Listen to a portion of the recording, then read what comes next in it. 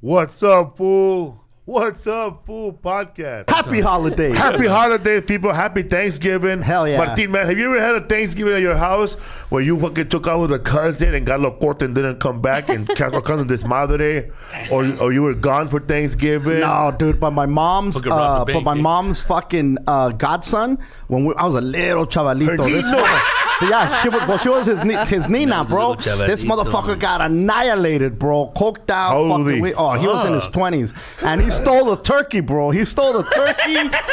I guess he got hungry or some shit, bro. He stole the fucking turkey with the whole fucking thing that you cook it in, bro. The whole bahia, right? The roasting pan? Yeah, the roasting pan. My mom was like, she's like, what the fuck? Bro, he stole the fucking pavo. Bro. Not only that, bro. He even took the fucking...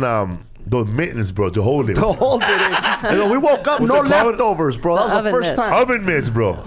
Yeah, so that fucking... What were you guys doing when nobody was paying attention to that turkey, He came at night, bro, when everybody was asleep, bro. What do you guys cook? What You guys asleep? What? Put it in there. We're going to go to sleep. We'll wake up in the morning. God, there was no more fucking turkey, Were they cooked or not cooked? Oh, it was cooked. It was ready. It was all the leftovers. It was like the end of the night. I thought that food came in when you were watching football, bro. No. Everything that was left. You were watching the Twilight Zone. Yeah, we weren't watching no football. We were watching like the dog in the Christmas Story, eh? No, I mean, yeah, so it was the end of the night, and this motherfucker took all the leftovers, bro. He took the whole thing and never brought the bahia, bro. He's like, oh, Nina, I'm gonna buy you a whole dish set. Those are words of a drug addict right there, dog. Yeah, bro. So he was a crazy motherfucker. He had a van. He got in trouble one time because he was chasing a fucking ambulance, bro. Like he was on the freeway and the ambulance was going, and he fucking got behind it. I'm helping him, bro. He's, motherfuckers were crazy in the fucking 70s. Where's he at now, dog? Getting sabe, bro. I haven't heard from him in years. Are you serious? It's fucking, you lose track of the fucking paisas.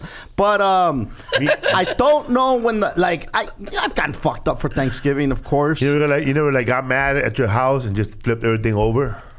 No, bro. Like that little white boy in that video, dog? Over. No, did you? Hell yeah. It sounds like it sounds like you want somebody to back you up and be like, yeah, hey, me too. Yeah, we all flip things over on Thanksgiving.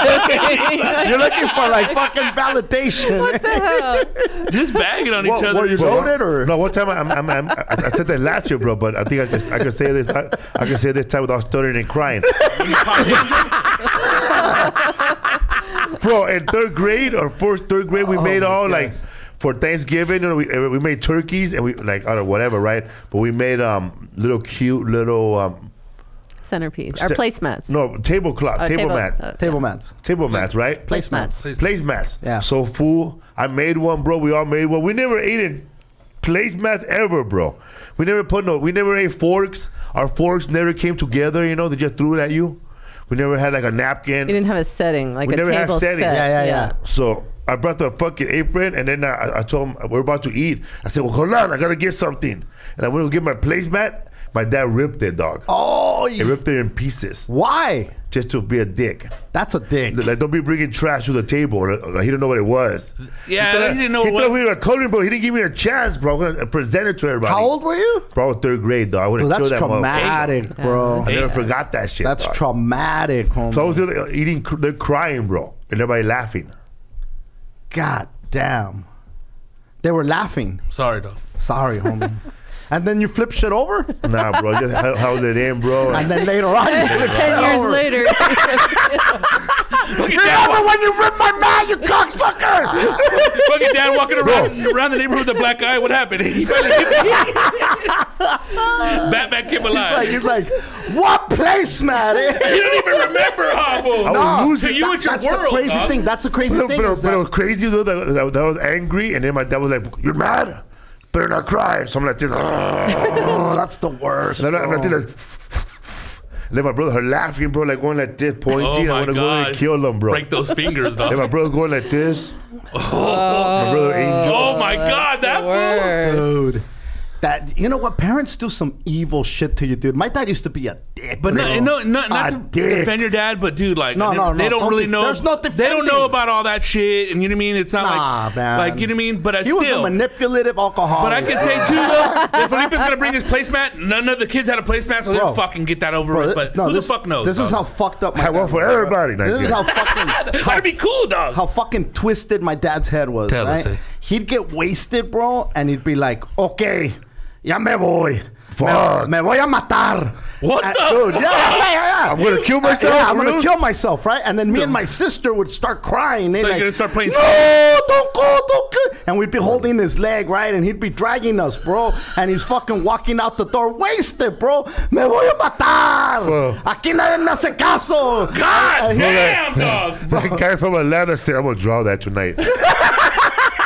Talk to him, Jefita. Bro, and so he'd leave, bro, and me and my sister would be like right there crying. Like, oh, bro, little homie, like in fucking first grade, second grade, some Total same size, huh? little, like, okay, because then by the time we got older, I just cut that. He called me Tony back then, eh? Little Tony, big Tony. I was very tonacious. Romanesque. Hey, bro, what kind of kid were you though at that time? You're happy, right? I'm just. I was a you know, the little kid. very in like into the arts. I was awkwardly social, bro. Like when growing up, like as a little kid, you got to figure. My parents were immigrants. They never. My mom never left the house. That was what I'll do. They just fucking work hard, get paid. Worked his ass, drank his ass off. Like literally every day drank and got up, no hangovers.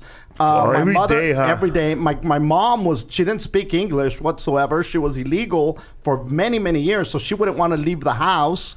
So there was a lot of fear in the home type of a thing. Like, no hagas mucho ruido. Don't do this. Don't make noise. Don't do this. Don't do that. And so when we must have been little because he kept pulling that same stunt of I'm gonna kill myself, year? bro. He just said that, but then he wanted to kill himself. No, right? bro. And then one day, like, eventually, dude, it got to the point where you're like, you know what? Fuck it, hey, go kill yourself, fucker. How old were you then? By that time, I was like already like in fucking 6th grade, 5th grade. By that time, I was like over it, bro. I was Listen over to Slayer it. and shit, I was done, bro. I was done with this motherfucker. Your mom never said, ya mátate pues. Oh, dude, my mom would be like, no se va a matar, nada. No, he's just lying, man. She knew he was bullshit. He was full of shit, bro. He's a performer. This motherfucker, bro. One day he left, right? And when he came back, I'm like, hey, man, thought you were going to kill yourself. And he goes, esto es lo que pasó. This is what happened.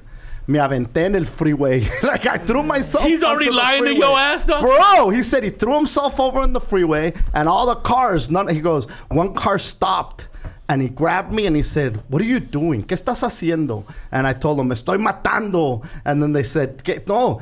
¿Tienes hijos? Yeah, I have kids. I have a wife. And they told me, go home. Go home to your wife and kids. And I'm looking at him.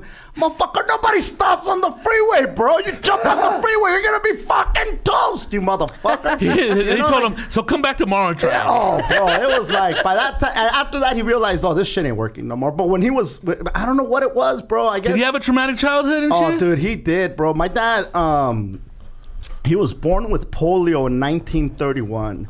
And to a family of like 16 kids. So they thought this motherfucker ain't gonna make it. They literally put him out in the barn to die. And they're not gonna waste the food on this motherfucker. So what his one of his legs, I don't know if it was right or the leg, was literally this thin, and was higher than the other leg. And so they just put him out there pretty much to die. His older sister felt bad, the oldest one, and she would sneak food into the little where they kept the chickens or whatever the fuck it was. In el corral. Yeah, whatever the fuck. And she'd sneak food, the leftovers, she'd sneak them into this fucking runt, right?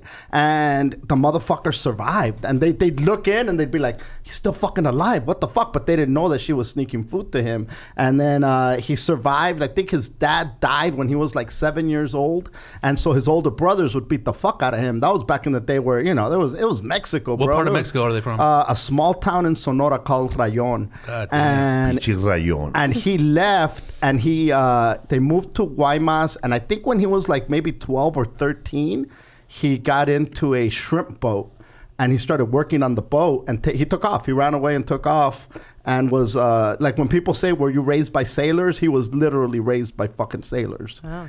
His most formative years were with fucking sailors. So yeah, so that's a traumatic childhood, I would say, So I think when he would provide a roof over our head and food, I think he felt like, motherfuckers, you got way more than I had. What do you jealous. need? What do you want? ¿Qué más quieren, cabrones? Yeah. I'm giving you all this. Like, I'm giving you all the tools to succeed. We landed in the hood. You know, he landed in the hood, but he had no idea that it was a hood. It was 100 or 1,000 times better than the place that he originally came from.